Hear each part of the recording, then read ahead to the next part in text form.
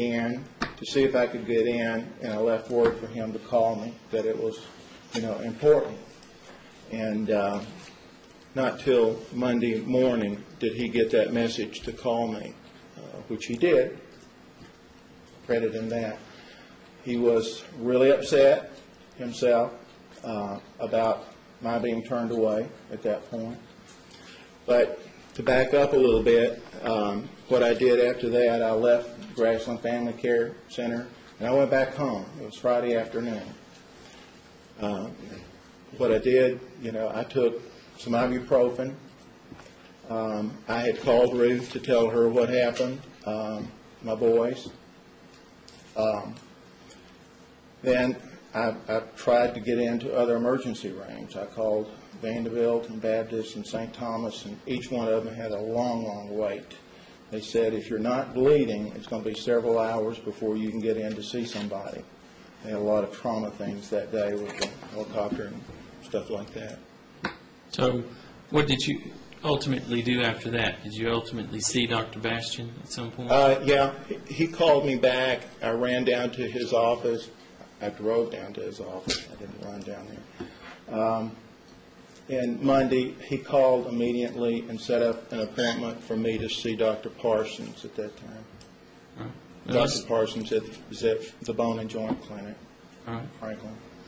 Let's talk about your visits with Dr. Parsons. But before that, did Dr. Bastian prescribe you?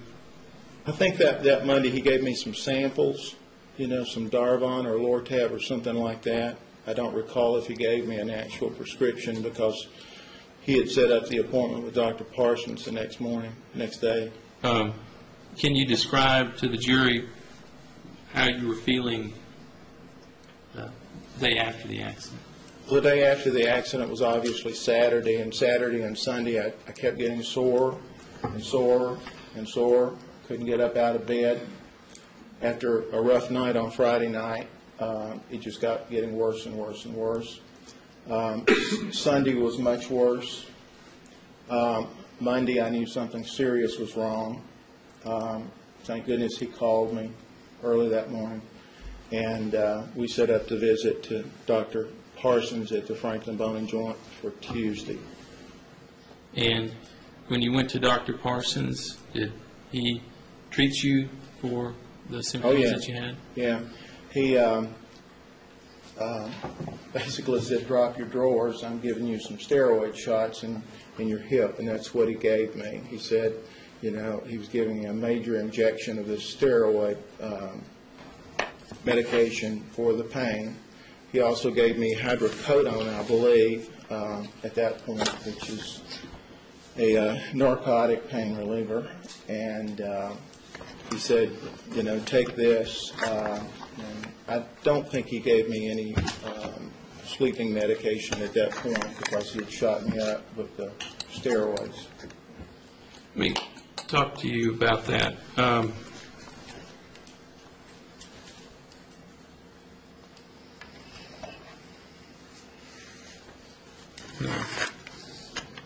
Hand you this, what's been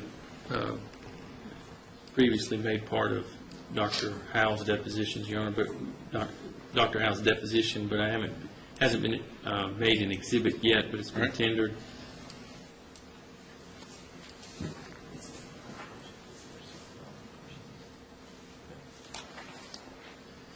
Do you recognize that?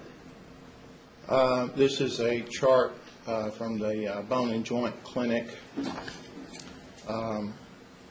I think the date is 10/29, thank you, 02, from Dr. Parsons. What I'd like to do is make Dr. Parsons' entire notice a collective exhibit comment. Let me interrupt here. This first part here is from a previous visit. Okay. And there's no date there, but it's about my Osgood Slaughter's condition on my knees. That's what this part is, and this part right here is what starts the visit on 10/29/02. If I can All right, I think those have been made exhibits. We've got Exhibit 3 or the CV and the office notes of Dr. Parsons. Oh, well, sorry, then I'll just have him refer to those. Exhibit 3. Can I look at those? I've got these, and I was going to put them up on the projector. Yes, sir. He couldn't the same. Well, let me take a look at it. Yeah. Let's take it back here.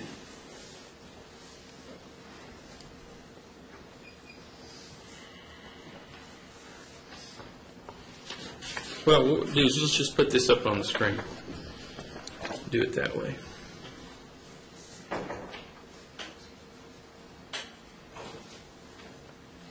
You know, I'm trying to do what you indicated and trying to get this.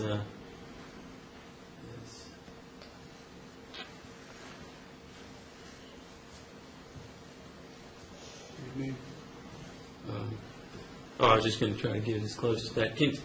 On this date here, which is this is Exhibit 2, Dr. Parsons. You went to the Bone and Joint Clinic on a previous occasion on 7/27/2000. Yes. Can you tell the jury what was going on with you at that time? Frankly, I think I stumped my little toe, and I have, for lack of a better term, it's called Osgood-Slaughter condition, but I have really knobby knees. They stick out on the sides right there. And I was told that there might be something that could be done, and I went to Dr.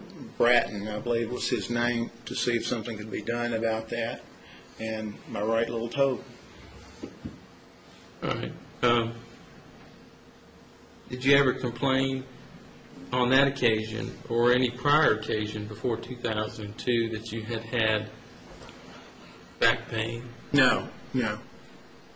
Was that ever an issue of concern for you at all? No, Back it's pain? never been an issue of concern. Now let's go down to the bottom here and talk about, actually I guess I'll flip to the next page here where it's dated 10/29. What was your chief complaint on 10/29/02? This was the back pain from the impact of Mr. Mitchell's crashing into me and the pain going down to my right leg. Can you read that on your monitor there? Yeah. Oh, here? Yeah. You want me to read it? Yeah, I'm going to try to make it bigger here. Okay. Yeah, just read it, please. Okay. Mr. Crawford was involved in a motor vehicle accident on 10/25/02 in which he was sitting in traffic and was hit from behind by a car going about 60 miles per hour. He was not thrown from the car. The car did not roll. He did hit the steering column and was not knocked out. He had the immediate onset of pain in his upper and lower back and down into his right leg. He has not had major problems like this in the past.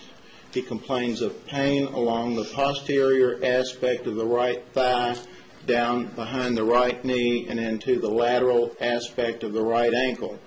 He says this is worse in the morning. Turn the page here.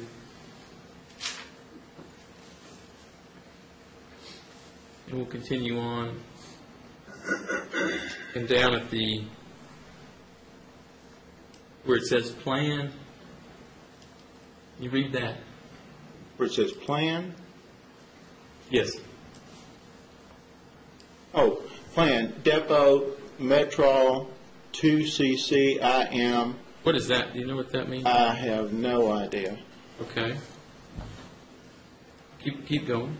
He is going to take the maximum dose of ibuprofen on his own over the next 3 to 4 weeks. I have written prescription for therapy to learn some rehab exercises for his back. We will see him back here, PRN. Okay. So on that particular occasion, were you sent to therapy? Yes. And did you go? Yes, as I recall, I did. And what about 11:04? What, you made a phone call? What was the purpose of that phone call? Yeah. Shall I read this? Sure. Ted calls, and his 2,400 milligram QD ibuprofen is not giving adequate pain relief, and he is now requesting pain medication. He states that this was offered per Dr. Parsons at the time of his last appointment, but he wanted to try anti-inflammatories first. Let me interrupt you there. Is that true? Yeah. Well, so Dr. Parsons had offered you at some point some stronger pain medication than Oh, yeah. narcotic? He wanted to put me on this high-powered stuff right off the bat. All right. And so for a period of days you tried the ibuprofen, Yes. and how was the ibuprofen working? Well, it wasn't working at all. And he encouraged me to call if it didn't work. I wasn't able to sleep. I couldn't get comfortable no matter what position that I was in. So I called and, as this indicates, asked for some pain medication. Shall I finish reading that? No, that's okay. Move on to the. So did you actually go into the office on November 5th of 2002? That's correct, I did. And were you given, tell us about the medication that you were given. I think in the other paragraph that we just talked about, he had given me a prescription for Lortab. So, as this indicates, shall I read this? Sure. Ted Crawford did not like the way the Lortab affected him, so I have written him a prescription for Darvocet dispense 30 SIG .IPOQ 6 hours PRN pain with 1 refill. Hopefully he will not require this much more than about 2 to 3 weeks, and at that point I would like to see him and getting him started on some physical therapy exercises to treat the chronic condition into his lower back. If he's still having significant problems when he returns in 2 to 3 weeks, we're going to need to consider future investigative studies such as an MRI scan of the lumbar spine. He also complained of some vertigo and head problems while he was here today, and I have advised him to seek care from his medical doctor about this. Now, let's talk about that. The vertigo and head problems, can you tell the jury how those things developed? Well, I'm very familiar with vertigo. I don't know if any of y'all have had it, but it's horrible. It's dizziness to the point that you're nauseated and you throw up. I had this when I was a child. That's part of the hearing loss situation that I have. And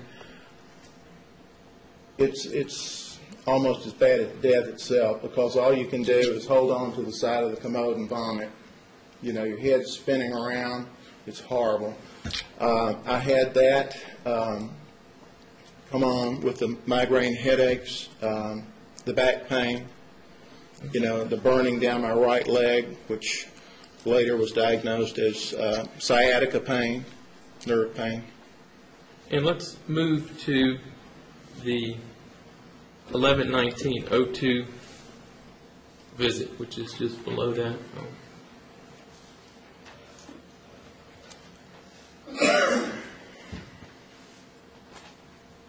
Now, you remember Mr. Gilmore mentioning the fact that, or actually I think it may have been Dr.